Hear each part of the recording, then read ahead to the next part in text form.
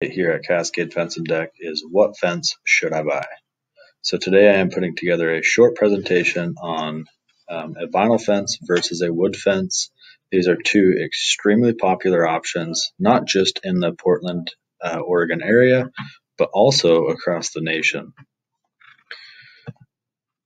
What I did is I took a standard home it equals out to 200 lineal feet of fencing. 10 feet on each side of the home, 60 feet for each sideline, and a 60-foot back line. And this includes 2 gates on each side of the home for access. I first took a wood fence and priced it out. So I took this style on the right here with the cap top. And I priced that out, and with steel posts and with common selections, the price comes in at $11,683. I then took the exact same footage and plugged in vinyl fence, which is the fence here on the left, and the price comes in at $12,119. So this price difference is approximately $435. The thing that a lot of customers don't take into consideration, and it's something that we like to warn everyone just because it can be kind of an unpleasant surprise, is if you install a wood fence like this one on the right, the proper care for this fence is to put a sealer or a stain on it to help protect it in the long term. That cost is a little bit more expensive than a lot of people anticipate, and so this guide will help you understand what those costs can be. So in this chart here, you see the installation costs. That's just the initial installation if you were to hire us as of 2021 to install one of these fences. The staining portion varies depending on the contractor you choose. We just took an average of what a lot of companies price, and our cost for this fence came in at $1,440 to get this fence stained and sealed the very first time.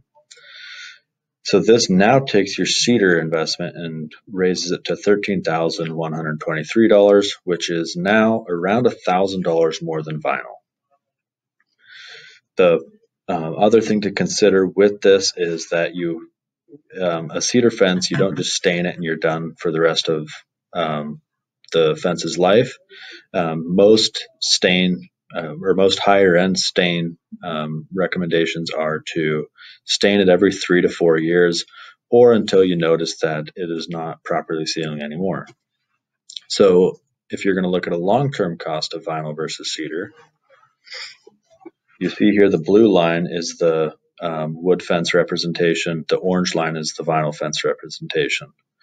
After you stain it, it'll be about 3 to 4 years, and then there's a slight jump in the blue line, and that's to account for another, $1,500 roughly worth of stain. And then you can go another 3 to 4 years, and then you're going to have to stain it again, and then another 3 to 4 years, and you'll stain it again. A typical wood fence is going to last anywhere from 15 to 20 years, depending on how you take care of it. So at the end of this 15-year span, or 10 to 15-year span, you'll then have to replace the fence.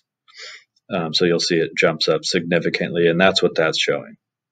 This orange line is showing the vinyl fence, and the beauty with the vinyl fence is it really does not cost to maintain this fence. We've installed fences that have been up for well over 15 years. They look like the day we installed them, as long as the customer just simply washes it every once in a while. This washing is just either with a hose or a pressure washer. The only reason it's getting dirty is from the dust or the pollen in the air. As soon as it lands on that surface, and if there's some moisture, it can start to create some mold, or not even mold, but algae. And so that just rinses right off. So hopefully this guide will help understand the comparison between a wood fence and a vinyl fence. A super common question that we get. I hope this helps. Be sure to reach out anytime. We're just a click away. All you have to do is you go to our website, choose whatever style you want, send us your dimensions. We'll send you a free estimate, no problem.